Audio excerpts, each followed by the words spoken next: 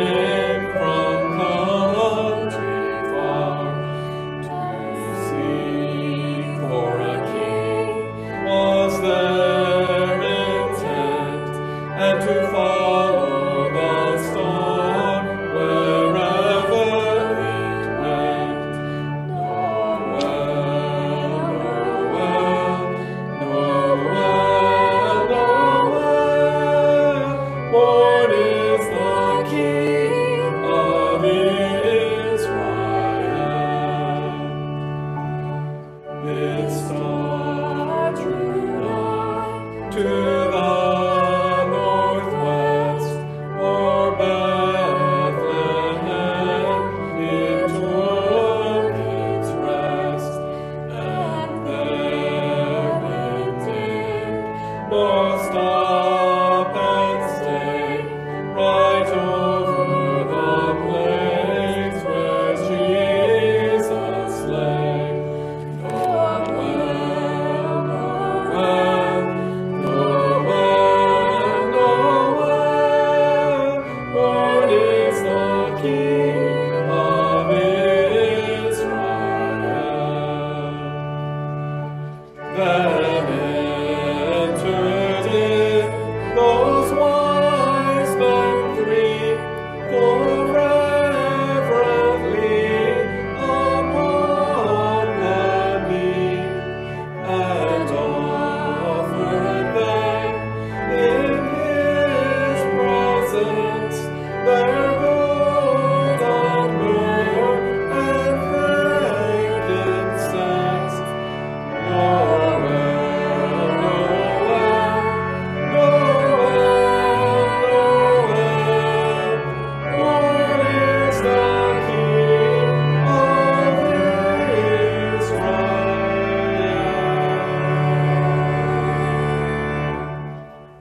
Well, we've just about made it, have we not? It's December the 27th. 27, 28, 29, 30, 31. 5 more days of the year 2020, and then a new year will come our way. It has been quite a year, hasn't it?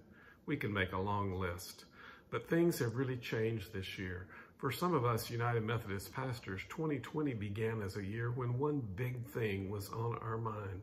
This appeared to be the year when the United Methodist Church was going to come together and make some tough decisions. Groups within the church would shake hands and then go their separate ways. There was to be a meeting in Minneapolis in May for a proposal to do just that. It had gotten a lot of support from both sides.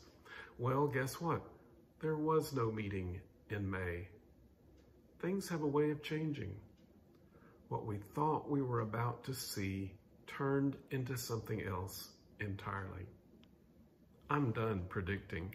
I have no predictions for 2021. God, just help me to be ready for what each day brings. It's been a weird Advent season, hasn't it? I don't know if it's anything even close to the best Christmas ever, but I hope there have been some blessings for you this Advent season. The reminders that we've been looking at all month have really been good for me, and I hope they have for you as well. They have helped me to control the narrative, to do some things, to remember who's really in charge. We began with the challenge to slow down for reflection. And we looked at Mary's journey to be with her relative Elizabeth. She took a time out and got away to help her slow down, take a time apart to prepare herself for what she would soon face. As a new year begins, we need to keep remembering to do that.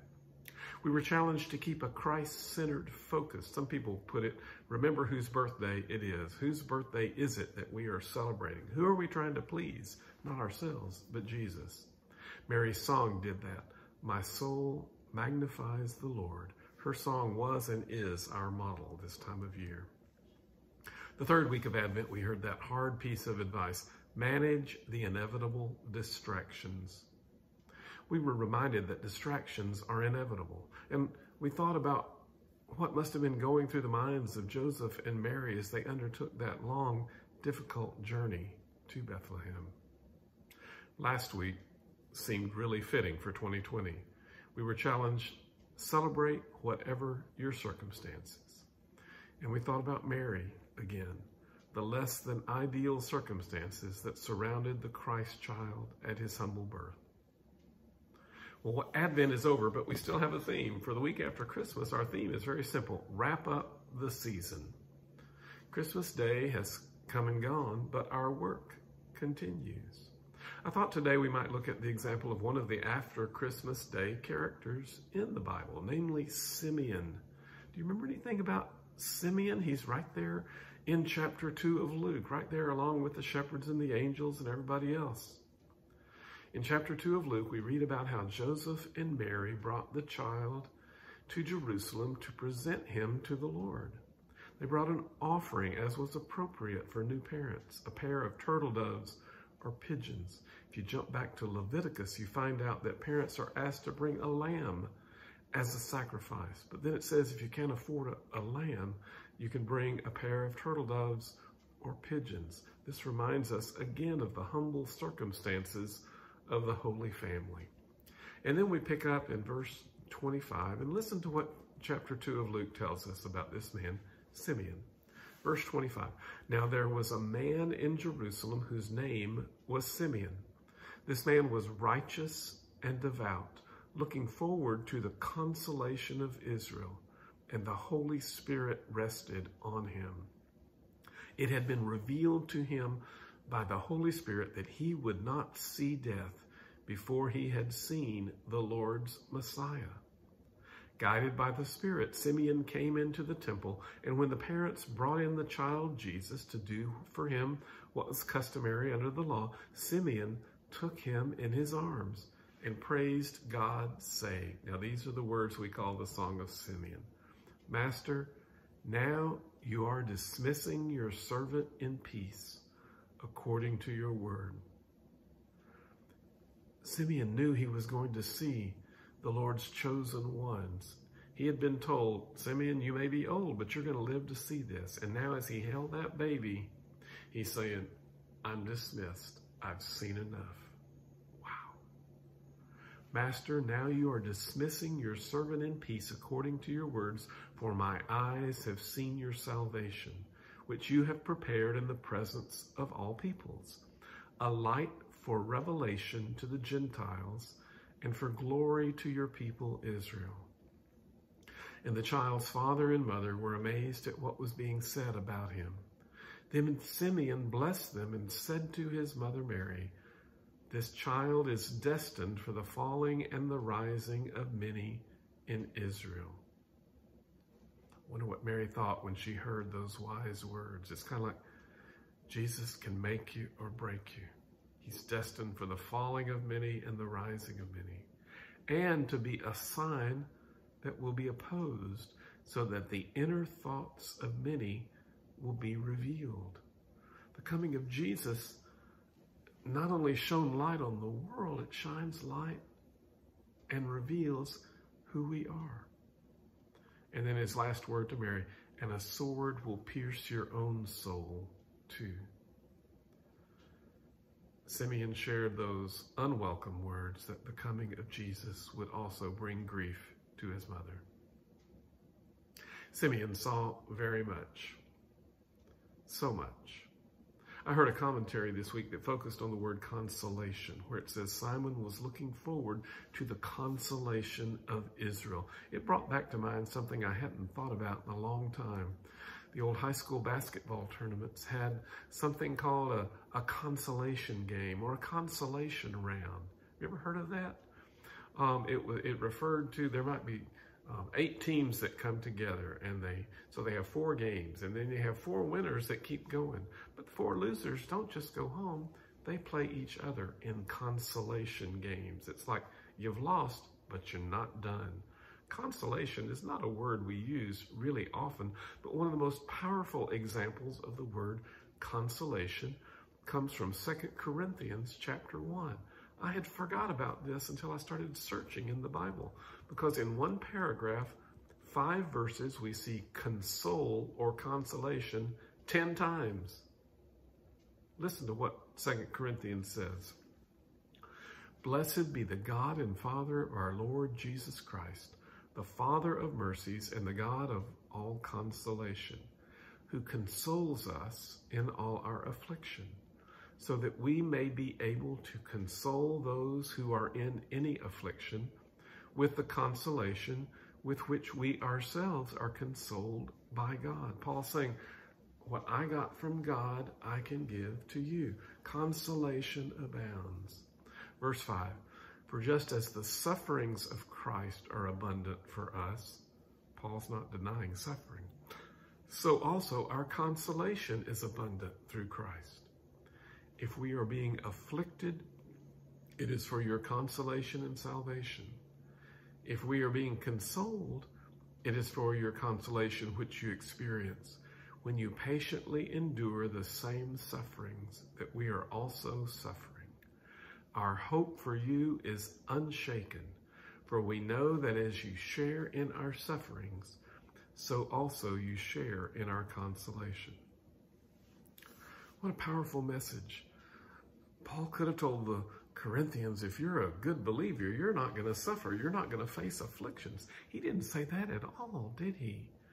He said, I'm going through afflictions. You're going through afflictions, but we receive and share the gift of consolation. Consolation was so much more than just a friendly pat on the back. It's a blessing that strengthens. So back to Simeon for a minute. The Bible says he was looking forward to the consolation of Israel. Now, what did that mean? Wasn't everyone looking forward to that? Another translation says Simeon lived in the prayerful expectancy of help for Israel. Remember, it had been revealed he was going to see this hope before he died. As we think about it, Simeon reminds us of something we all need, prayerful expectancy. As we wrap up the season, as we wrap up Advent and prepare to wrap up Christmas, it may be that we too are called to be a people of prayerful expectancy. There's so much that is grim. There is so much affliction to remember. We could make a long list of all the things that are wrong. But our faith helps us to see and share the consolation that is so real. As I thought about that word, consolation, an old song came to mind. It's in the old Methodist hymnals, but I don't remember Methodist churches singing it very often, but it was a favorite song of my grandparents. And so I heard them sing it a lot. Come ye disconsolate. We're not going to sing it today. It just came to me late in the week, but I am going to put it on the Advent devotionals this week so you can hear it. But let me share a few words. The words were written by Thomas More. Come ye disconsolate, where'er you languish. Come to the mercy seat, fervently kneel. Here bring your wounded hearts. Here tell your anguish. Earth has no sorrows that heaven cannot heal. Joy of the desolate, light of the straying, hope of the penitent, fadeless and pure. Here speaks the Comforter in mercy saying, earth has no sorrows that heaven cannot cure. When someone is disconsolate, often we say, cheer up. I like the fact that this song doesn't say cheer up. It takes our anguish, it takes our disconsolate feelings seriously, but then it invites us to come to the place of mercy, to the hope that is given to us. Earth has no sorrows that heaven cannot cure. As we think about all these things, I want to share a song that eloquently talks about the contrast Jesus must have experienced, the Christ leaving behind the glories of heaven to enter into the afflictions and humble circumstances of his earthly life. It's called Thou Didst Leave Thy Throne. Join in with this beautiful song.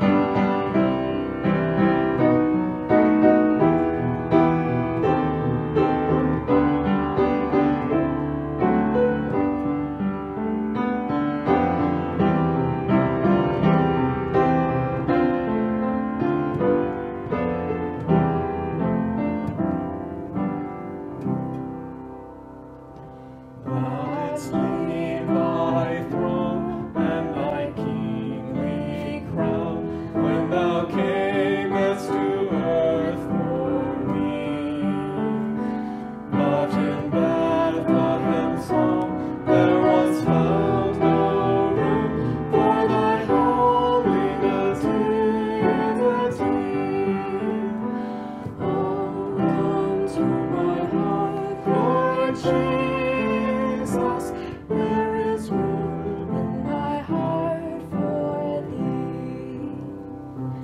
Heaven's arches rang when the angels sang, proclaiming thy royal decree. But in lowly birth didst thou come to earth, and in great humility. Oh, come to my heart, Lord Jesus, there is room in my heart for thee. The foxes found rest, and the birds their nest in the shade of the forest tree. But my couch was the sod, O thou Son of God, in the deserts of Galilee. Oh, come to my heart, Lord Jesus, there is room in my heart for thee. Thou camest, O Lord, with the living word that should set thy people free. But with nodding scorn and with crown of thorn, they bore thee to Calvary. Oh, come to my heart, Lord Jesus, there is room in my heart for thee.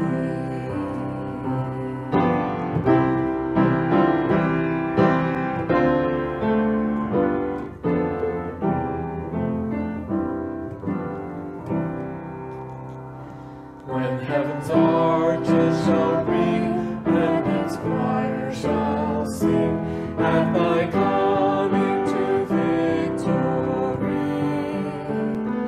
let thy voice call me home, saying, yet there is room at my side for thee. And my heart shall rejoice, Lord Jesus,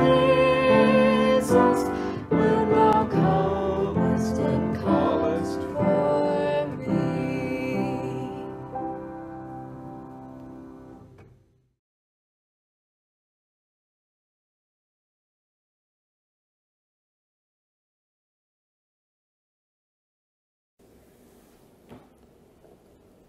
Our loving God, we come to you and ask for your help to be a part of your ministry of consolation. We thank you that your Son left the glories of heaven to enter our world, even with all of its pain and disappointment and affliction. He came to us bearing that message of hope. He knew there would be things that were so difficult to face for himself and also for his precious earthly family. And yet he came for us. And Lord, as we wrap up 2020, as we wrap up the Advent Christmas season, as we embark on 2021, a new year, when we admit we have no idea what it's going to bring, we know that we face a new year not alone. We face it with you, with hope, with that ministry of consolation that you bring to us and that we share with others.